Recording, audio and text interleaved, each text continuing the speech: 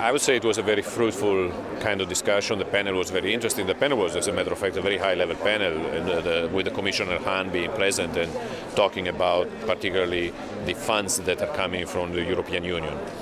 I would say that we are still living in an environment where Central and Eastern Europe is not together yet, meaning that there is too much the understanding that every country has to develop its own strategy, that every country, for take energy as an example, every country has to develop the energy strategy for them. And it doesn't make sense. We should reach the point where countries are going to get together in true spirit of cooperation and develop a strategy which is a unique strategy for the region.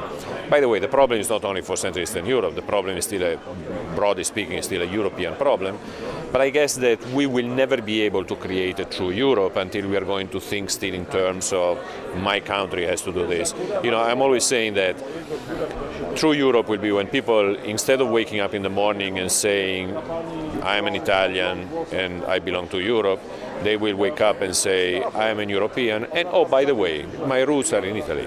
That will be truly a moment when we are going to be able to create Europe. Do you think is this achievable in our generation? Probably it's not achievable in my generation, but you're still very young, so maybe we can do it in your generation. Okay. Thank you. Thank you.